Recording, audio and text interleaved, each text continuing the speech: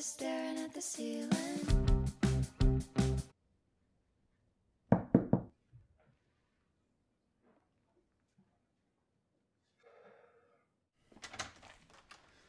I'm so sorry. It's fine. There was this old lady. I was walking down the street and suddenly this old lady, she was not going fast, but still, she missed the step onto the curb and, well, she face planted. Oh my God. I know, and her tooth came out and there was blood. Blood was everywhere and I get freaked out just imagining it again, saying it again. Oh my God. That is horrifying. I'm sorry. I really didn't want to be late, especially if we want to make the opening band. It's really not a big deal. I don't even care about them that much. We can still pregame. I know, but I even left with so much time to spare, and I was just gonna sit and wait in a coffee shop if I was too early. You were helping an old lady. Yeah, but I didn't really do anything. I was too far away when it happened, and I was kind of like frozen there, and other people saw her and were able to help her up and call an ambulance. So you didn't do anything? I didn't want to complicate things by getting involved. Like, my body would be in the way. Well, hey, you're here now. The lady is probably fine. Would you like a drink? Yeah. I mean, she's good. In an ambulance, and also, yeah, to the drink. What do you have? I like your makeup. You don't have to say that.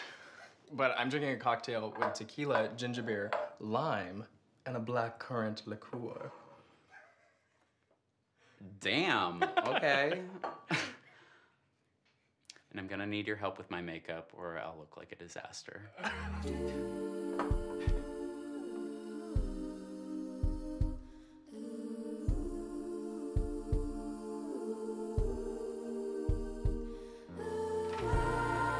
Casual fan, but yes, a casual fan, but she's unreal, like unreal.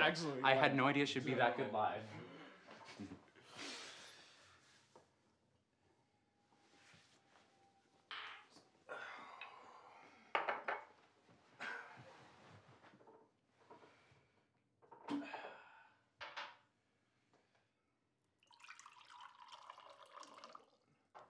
So what have you been up to since the other night?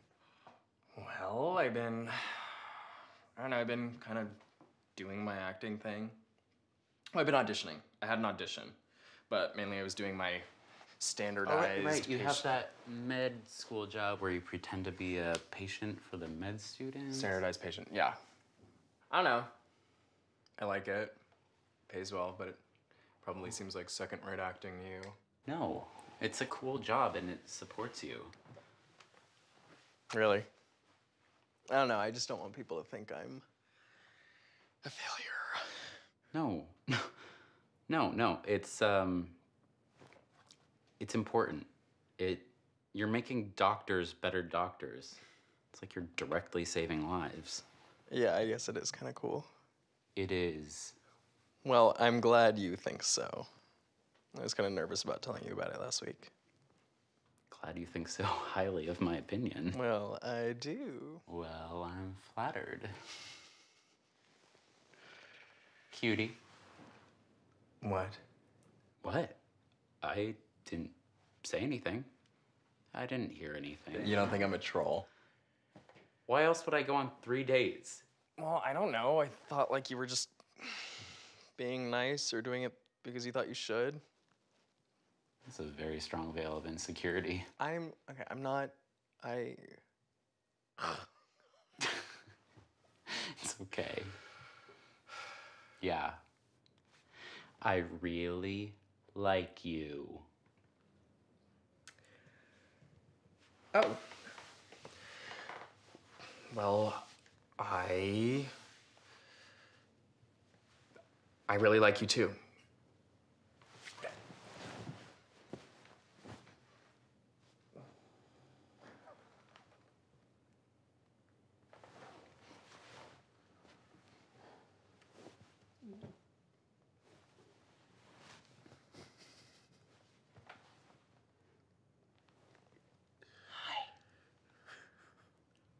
Are you dead?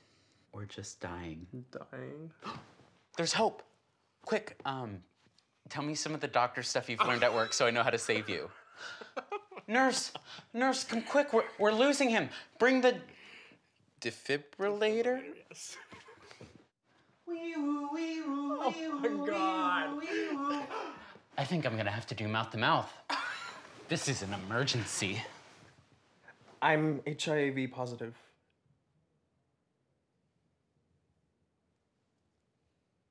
Oh. That is... I'm sorry. No. Don't be sorry.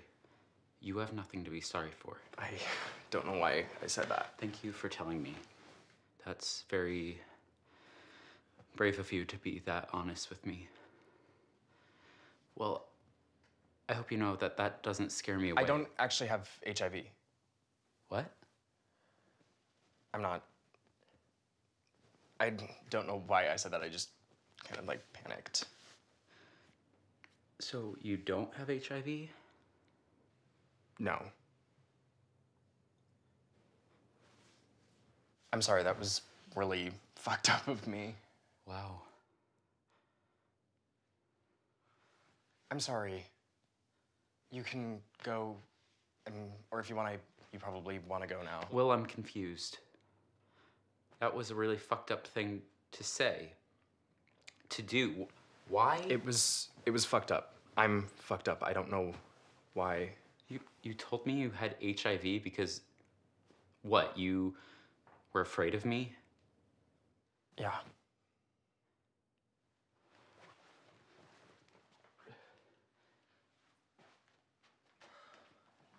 Seriously, you can go if you... I understand if you think I'm a total piece of shit now. Like, I knew you would find out eventually.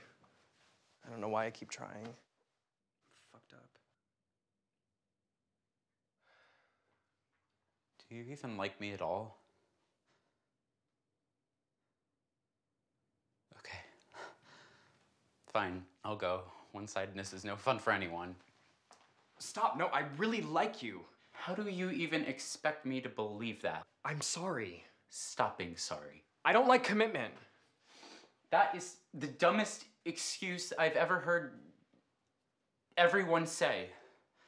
Commitment is going on another date or getting to know someone is not a lot of commitment, and everyone is afraid of it.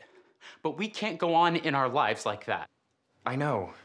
So you're never going to let yourself have an emotional experience with someone else because you don't want to get hurt? Yeah. Unbelievable. Well, why is it so easy for you? It's not easy for me. It seems really easy. It's not at all. I find that really hard to believe, Mr. Perfect. It's not easy for me, you asshole. I have HIV. And it's actually the hardest thing I've ever faced in my life. Not the HIV.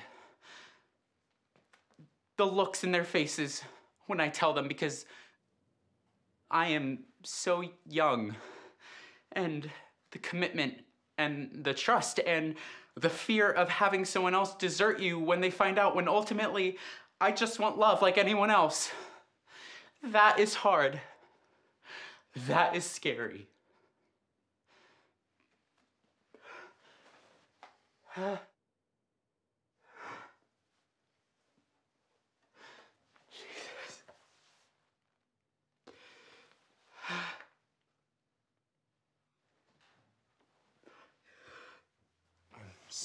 I told you I don't want you to be sorry.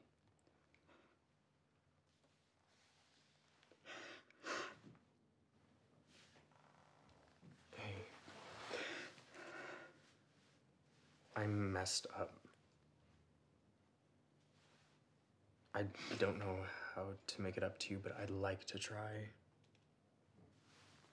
Can we still try?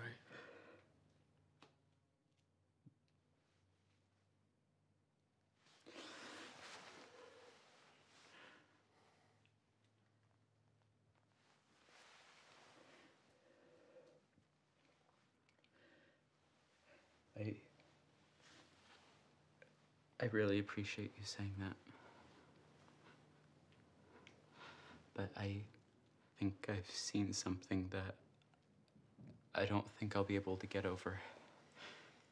Even if things were good from here on out with how we handled this, there's always going to be a voice in the back of my head. And that voice is going to fill every moment we have together in one way or another. So, I think I have to wave the white flag now, before I get injured again.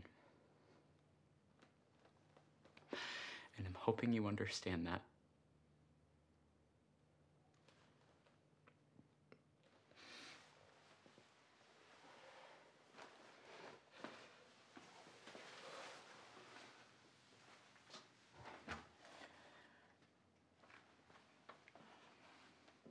I hope you have a good night.